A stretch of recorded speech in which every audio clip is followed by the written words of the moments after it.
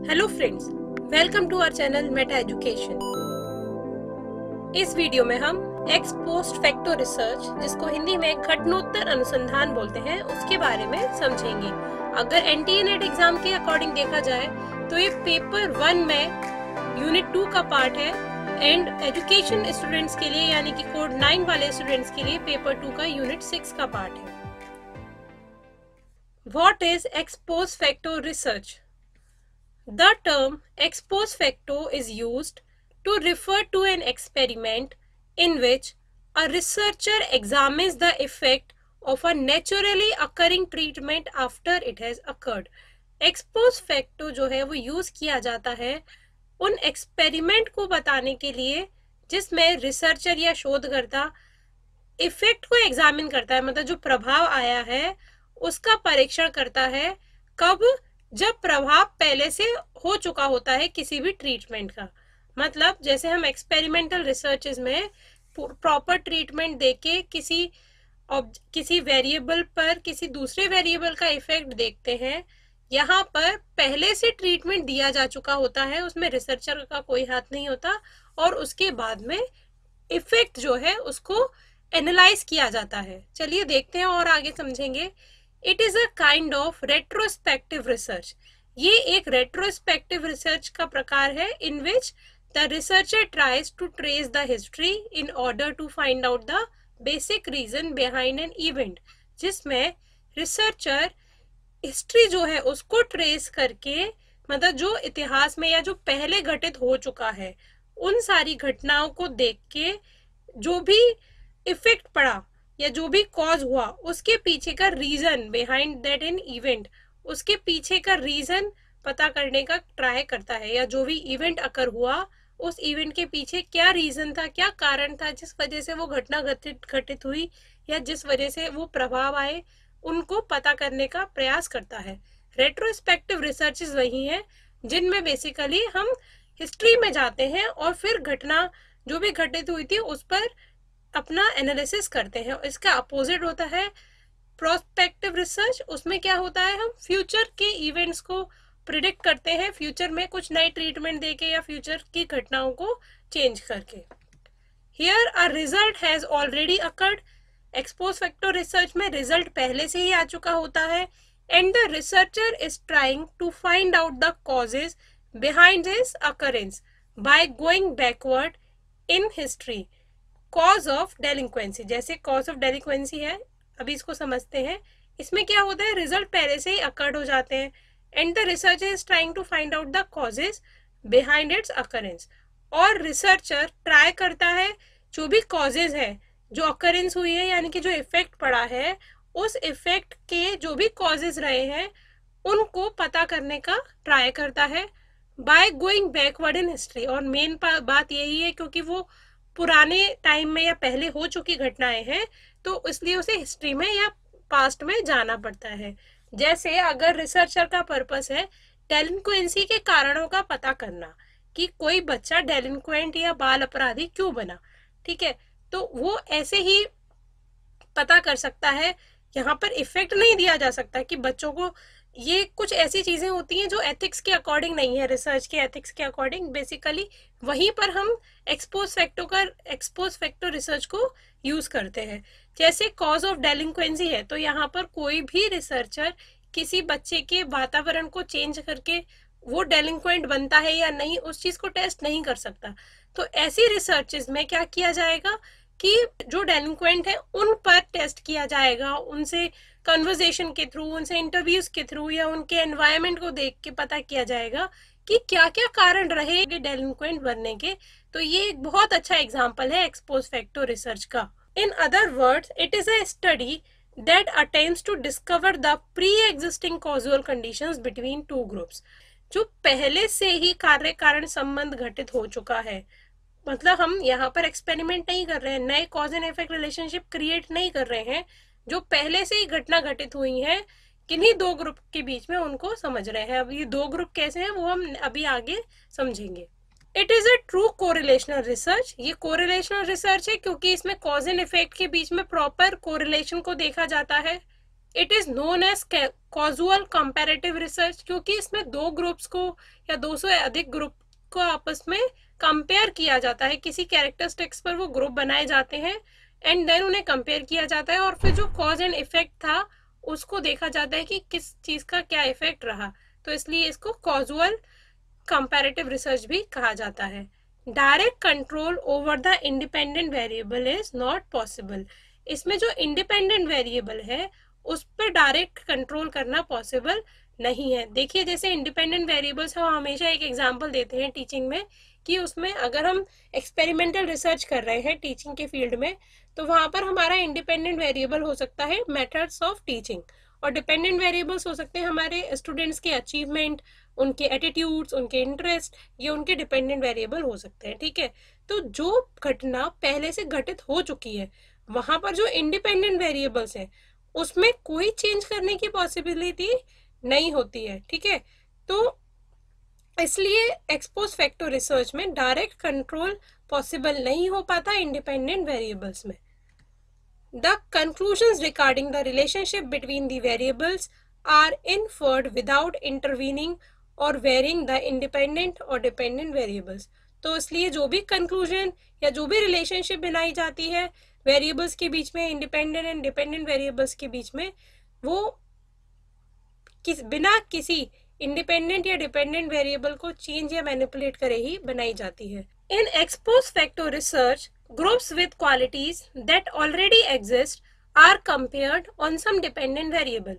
Ex post facto research में groups जो जिनमें कुछ स्पेसिफिक क्वालिटीज हैं, मतलब जैसे हमने एज के बेसिस पे ग्रुप्स डिवाइड किए हैं या उनके जो कुछ कैरेक्टरिस्टिक्स हैं उनके बेसिस पे ग्रुप्स डिवाइड किए हैं, ऐसे ग्रुप्स बनाए जाते हैं और उनको कंपेयर किया जाता है ऑन सम डिपेंडेंट वेरिएबल्स, किसी भी डिपेंडेंट वेरिएबल पर। In this the researcher predicts the possible causes behind an effect that has already occurred. इसमें रिसर्चर प्रेडिक्ट करता है पॉसिबल कॉजेज को, जो भी संभव जो कारण हो सकते हैं किसी भी प्रभाव के पीछे, उन सभी के कारणों को वो प्रिडिक्ट करता है या उनका आकलन करता है जो पहले से अकर्ड हैं, जो पहले से हो चुकी घटनाएं हैं उन पर। Pre existing characteristics are used to form the groups. वही सिमिलर चीज है कि पहले से मौजूद कैरेक्टरिस्टिक्स को ही ग्रुप्स बनाने के लिए यूज किया जाता है। Definition of ex-post facto research. According to F.N. Kurlinger, ex-post facto research is a research in which the independent variables have already occurred and the researcher starts with the observation of a dependent variable. He then studies the independent variable in retrospect for their possible relation to find effect on the dependent variables. घटनोत्तर अनुसंधान वह अनुसंधान है जिसमें चर कार्यशील या घटित हो चुका होता है। अनुसंधानकर्ता किसी आश्रित चर या स्वतंत्र चर से निरीक्षण प्रारंभ करता है। इसके पश्चात स्वतंत्र चरों के एक परतंत्र चर पर पड़ने वाले संभावित संबंधों और प्रभावों का अध्ययन प्रतिगामी रूप से करता है। तो मतलब ये जो कर्लिंगर की डेफिनेशन है, उन्होंने पूरे प्रोसेस को बता दिया है कि जो पहले से घटना घटित हो चुकी है उसको इसमें टेस्ट किया जाता है, और कैसे करते हैं कि जो इंडिपेंडेंट वेरिएबल है जो पहले से घटित हो चुका है उसमें कोई मैनिपुलेशन नहीं करते हैं, बस उसका अध्ययन करते हैं। और अध्ययन किस पर किया जाता है? जो भी डिपेंडेंट वेरिएबल्स हैं उस पर। आई होप आपको ये समझ में आ गया होगा। सो अगर आपने इस वीडियो को अभी तक लाइक नहीं किया है देन लाइक दिस वीडियो, और अगर आप इस चैनल पर नए हैं देन आपको सब्सक्राइब भी करना होगा नेक्स्ट नोटिफिकेशंस पाने के लिए। Characteristics of ex post facto research. It is an empirical research. ये एक अनुभव पर आधारित अनुसंधान होते हैं। The research has a control और अ कंपैरिजन ग्रुप। रिसर्च में एक कंट्रोल ग्रुप, एक कंपैरिजन ग्रुप मिनिमम होते हैं, तभी हम कॉजुअल इफेक्ट को चेक कर सकते हैं कि किसी भी नई चीज का इफेक्ट पड़ रहा है या कोई इफेक्ट पड़ा है उसे दिखाने के लिए हमें हमेशा एक कंट्रोल ग्रुप की जरूरत होती है। तो इसमें कंट्रोल ग्रुप कैसे बनाया जाता है? अगर डेलिंक्वेंसी की बात करें तो डेलिंक्वेंट ग्रुप का डेलिंक्वेंट्स है, उन पर जो भी कारण हमें पता चले उनके आधार पर ऐसे ग्रुप को चुना जाएगा जिन पर वो वाली कंडीशंस नहीं लगाई गई थी, तब उनके इफेक्ट को टेस्ट किया जाएगा। द बिहेवियर, एक्शन, इवेंट और द ट्रीटमेंट और the dependent variable of the research cannot be manipulated or changed. इसमें ना तो जो भी हमारे ग्रुप जो भी सैंपल था उसका बिहेवियर या जो एक्शन या जो घटनाएं घटित हो चुकी हैं उनको या इवेंट्स को या जो भी ट्रीटमेंट था उसको या जो इंडिपेंडेंट वेरिएबल है उसको किसी भी तरीके से मैनिपुलेट नहीं किया जा सकता, ना चेंज किया जा सकता है, क्योंकि वही बात, क्योंकि ये पहले से घटित हो चुका है और जो चीज हो चुकी है उसे चेंज करने का पॉसिबिलिटी रिसर्चर के हाथ में नहीं है. But manipulation can be done by selection of sample. पर रिसर्चर जो चीज हो चुकी है उसके आधार पर, उन कुछ कैरेक्टरिस्टिक्स के आधार पर सैंपल सिलेक्शन करके मैनिपुलेशन कर सकता है. मतलब वो इन सब चीजों में मैनिपुलेशन नहीं कर सकता, बट अपनी स्टडी को आगे बढ़ाने के लिए, दो चीजों में डिफरेंस को पता करने के लिए वो manipulation bye selection of sample कर सकता है. Samples are selected and categorised according to the dependent variables. मतलब जो भी सैंपल सेलेक्ट किए जाते हैं वो डिपेंडेंट वेरिएबल्स के अकॉर्डिंग ही सेलेक्ट किए जाते हैं और उनमें कैटेगराइजेशन किया जाता है. The research focuses on the effect. Research का जो फोकस होता है वो इफेक्ट को फाइंड आउट करना होता है कि इफेक्ट का जो है वो कैसे आया. The research try to analyse the how and what aspect of an event. इसमें हाउ या कैसे और क्या, मतलब क्या इफेक्ट आया और वो कैसे आया, वही कॉज एंड इफेक्ट वाली चीज को देखता है, कार्य कारण संबंध को इसमें देखा जाता है. Explores possible effect and causes. तो रिसर्चर का पर्पज इसमें जो भी पॉसिबल इफेक्ट एंड जो पॉसिबल कॉजेज होते हैं उन सबको फाइंड आउट करना होता है. Study in realistic life situation. ये इंपॉर्टेंट चीज है कि जो भी एक्सपोज फैक्टर रिसर्च की जाती है वो रियलिस्टिक लाइफ सिचुएशंस में की जाती हैं. मतलब एक्सपेरिमेंटल की तरह कुछ भी इसमें आर्टिफिशियल क्रिएट नहीं किया जाता है. Study of functional relationship among variables. इसमें फंक्शनल रिलेशनशिप के बीच में स्टडी की जाती है, वो भी डिफरेंट वेरिएबल्स के बीच में. स्ट्रेंथ अगर देखें एक्सपोज फैक्टर रिसर्च की, it is considered as a very relevant method in those behavioral research where the variables cannot be manipulated or altered.